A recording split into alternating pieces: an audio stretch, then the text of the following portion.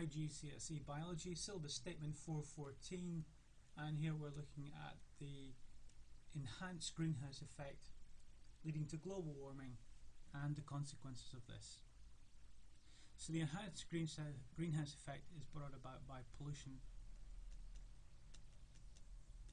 Molecules such as carbon dioxide, methane and water vapor.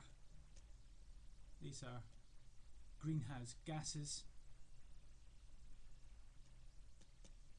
and the idea is that these gases would increase in their concentration in the upper atmosphere like this,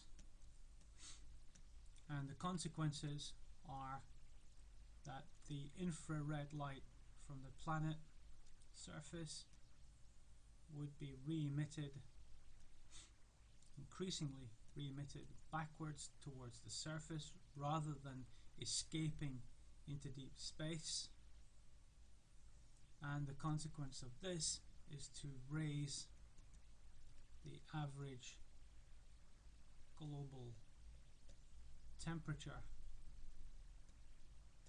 and this is what we refer to as global warming.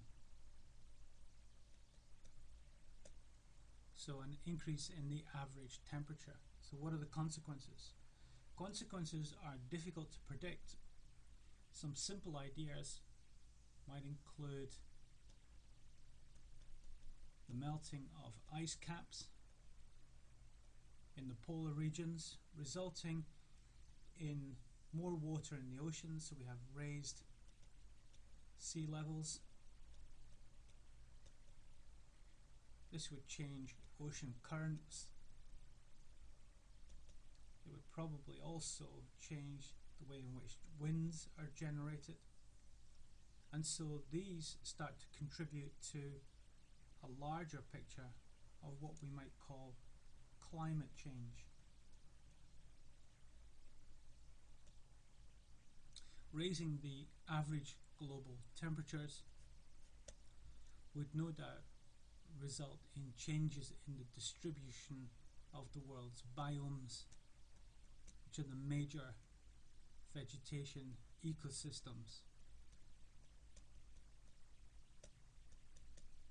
Polar ice caps would melt, deserts would expand, deciduous forests, coniferous forest distribution would change.